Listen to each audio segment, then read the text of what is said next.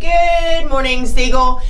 Okay, so October's canned food drive month, and we have finally worked out the incentive package on top of the first period competition. We're also going to try to raise and meet a couple goals for the school. So if you would love to have a food day, that's where we bring in Chick-fil-A, Toots, Far East, and let you eat. Of course, you have to buy it, but let you eat items from outside the cafeteria that day. You have to raise 25,000 total items. Now that equals about 14 items per student, or $3.50 per student. So that's one goal. Okay, if you want another pep rally, up, down. If you want another pep rally for either the end of football season or basketball season, we're kind of waiting to see how things play out, you have to bring in 30,000 items, which is 17 items per student, or $4.25 per student. If you want to see Mr. Parker with a painted head, we can't really dye his hair because he's kind of missing it. Mr. Andres, who I don't know if you know, he loves his hair, and Mr. Creasy with dyed hair, then we have to raise 35,000 items, which is 20 items or $5 per student. So there's your incentive package. You have until the end of October, so start bringing in your items, and let's have a great canned food drive. Awesome. All right, guys, good morning. I have 4 announcements, so please bear with me. Ms. Skelton, students, you will be testing this morning, so please wait for an announcement. I'll probably get on the announcements about 9:40 and dismiss you to your testing location. Again, that's Ms. Skelton students.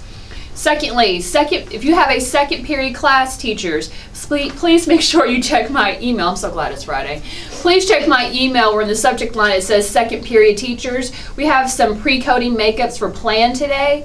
So second period teachers, if you would, please check that list. When I make the announcement at 9:40 for Ms. Skelton students to go to testing, I will also make the announcement to dismiss those for plan pre-coding at the same time. Please prompt those students to report to the cafeteria.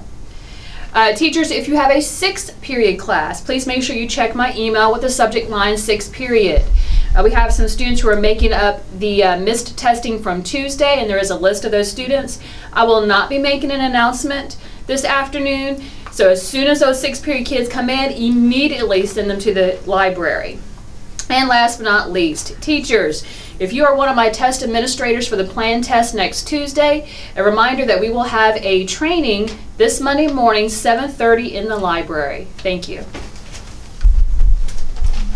The varsity volleyball team won their sub-state match last night against Walker Valley and have qualified for their 3rd consecutive and 9th overall state tournament that starts next Wednesday. We thank those fans who came out to support last night and ask that we continue to get the same fan support and more as we fight for a state championship.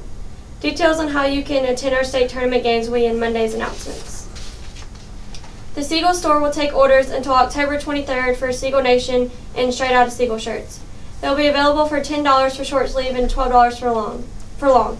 Don't delay, pre-order your spirit wear today. If you haven't already, sign up for the Tennessee Promise, even if you don't plan on attending a community college or tech school. Consider it insurance because it's better to have it and not need it than to need it and not have it because life happens. It's free to apply and only takes a few minutes. Please see Coach Palmer in room 723 if you need any help. Students interested in night school classes that begin in October should see their counselor for more information. New classes begin Monday, October 19th. And that's all for your announcements, so you'll have a Shop Top Go Friday.